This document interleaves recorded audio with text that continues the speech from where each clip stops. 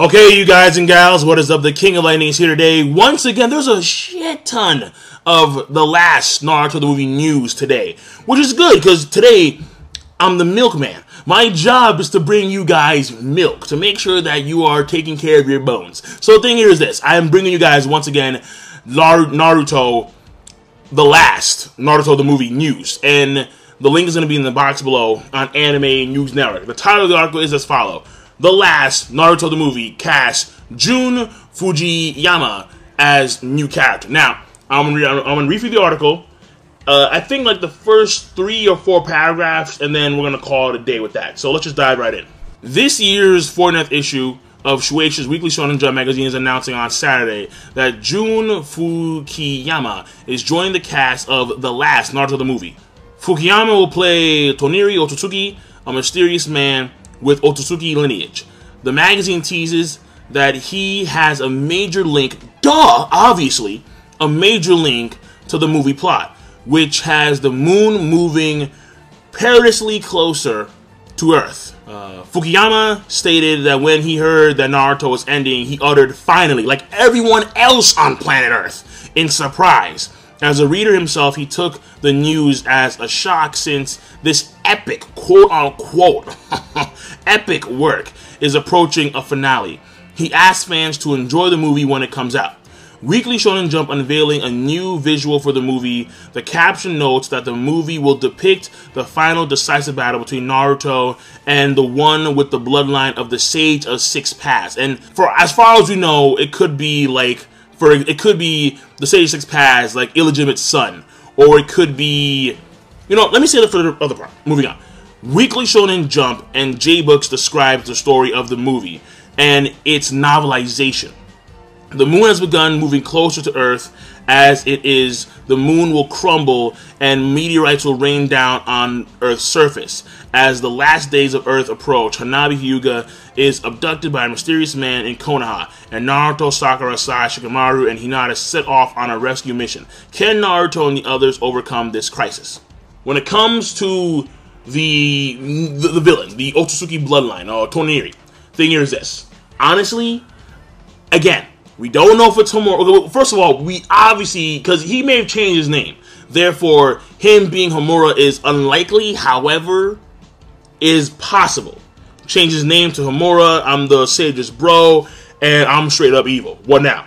What up now, Dad?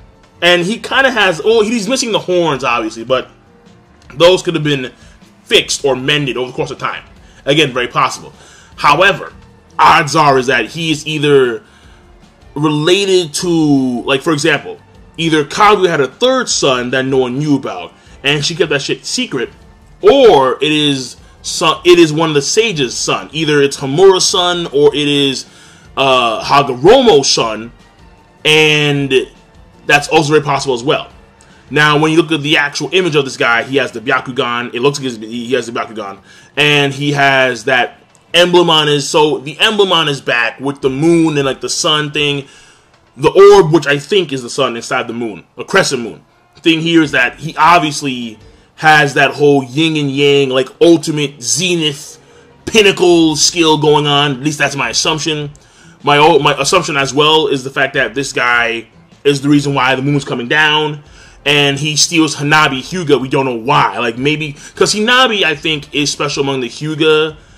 To my recollection, she is kind of, maybe. I think that was like kind of hinted, where she had like unusual skill. Because Neji had skill, but she had like unusual skill as well. Like, she could punk Hinata when she was like 3 years old and fighting, like some shit like that, whatever. So whether or not Hanabi has an actual legitimate decent role in the reason why the moon's being brung down in the first place, don't know. Does her existence augment the powers of Toneri? No idea.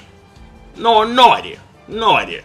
So, thing here is that when it comes to how it's going to roll out specifically, it's still very vague. We're just getting a general gist of the plot and who this mysterious character is and who the voice actor is of this mysterious character. This guy, he's just someone who wants to take revenge for Kaguya. Unless, I mean, why would he bring down the moon?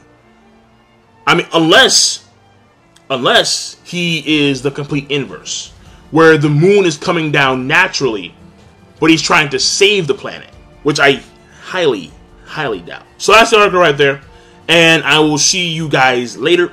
So, and also, apparently someone sent me a link to a photo of one of the chapters in Naruto, where in one of the chapters, one of the final chapters of Naruto, when Naruto was talking to Obito, you see like this small man in like the back somewhere. And I was like, it's fascinating, but I wouldn't think too much of it, to be quite honest. But that's just me. So, whatever, who knows. Maybe Kishi want to put that there intentionally, so when the movie starts off, we're going to see this guy watching his mom, or maybe his grandma, who knows, fight against Naruto and company. So he was trapped there, maybe by Kaguya herself. And then, what happened is, when the Stations Pass summoned everyone back, he summoned him back unintentionally. But then the question here is this. So then if he was summoned back unintentionally, then how come they didn't sense him? You know, like some shit like that. So there are a lot of things that you got to question and wonder. But again, we're going to find out when the movie comes out. So King of Lightning, that's the article. Once again, in the box below. Rate the video, comment, subscribe. Peace. Have a nice day.